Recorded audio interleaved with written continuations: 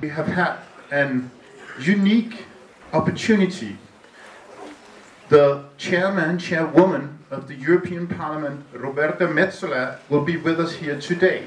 She's in Denmark only for 2 days, and she will be spending most of the time with Mrs. Mette Frederiksen, our Prime Minister, but she's also chosen to come here to Rysensteen to talk to you, our students and our visiting students, about the EU and the importance of international cooperation.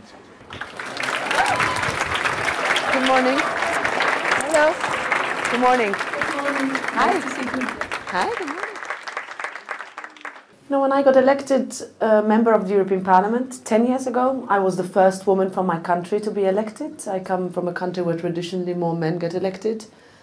When compared to a country like this, when you see how many women are in Parliament now. So I think that was the biggest change. I don't want to make it about gender, really.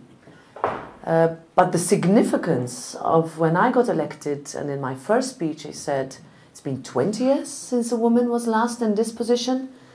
The one before her, 20 years earlier. I don't want another 20 years to pass before another woman becomes President of the European Parliament. How do we convince you? How do we convince your parents? And how do we make sure that when you get to have an option to vote for your representatives in the European Parliament, that you don't think that that Parliament is too far away? That's why I'm here. Which candidate represents me most? You will be faced with a huge amount of candidates. My question, my appeal to you is to vote. Because if you don't vote, they will get elected anyway. Someone will always get elected. You might not like what you see. And more importantly, if you vote, you can hold your representative to account. Given all the focus there is right now on the Ukraine crisis, and rightly so, how do you make sure that in the European Parliament to keep the momentum on the green, the green transition? Thank you, Darius.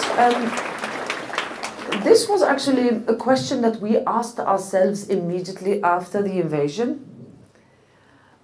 because already then we started to be concerned about the fact that all our attention could be elsewhere. But in fact, the opposite happened.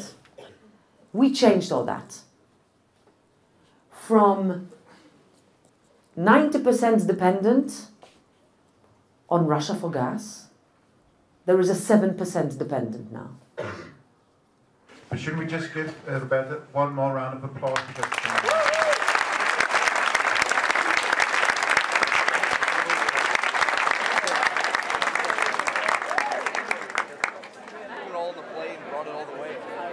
How long are you here for? A week. We're here for 3 more days. So I got time. Sure.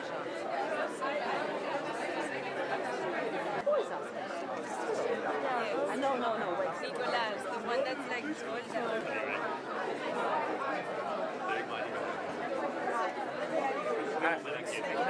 Could you please stand up? Hi.